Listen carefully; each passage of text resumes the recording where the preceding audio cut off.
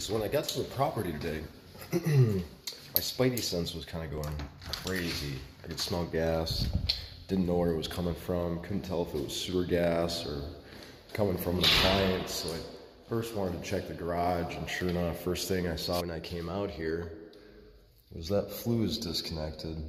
So you've got both a water heater and a natural gas furnace, both exhausting out of the garage right here. They're gonna connect and go up through the roof. So this house is vacant right now. There's nobody living in it, but this water heater, it's not 100% efficient. So it's gonna kick on and off every once in a while to keep that water warm.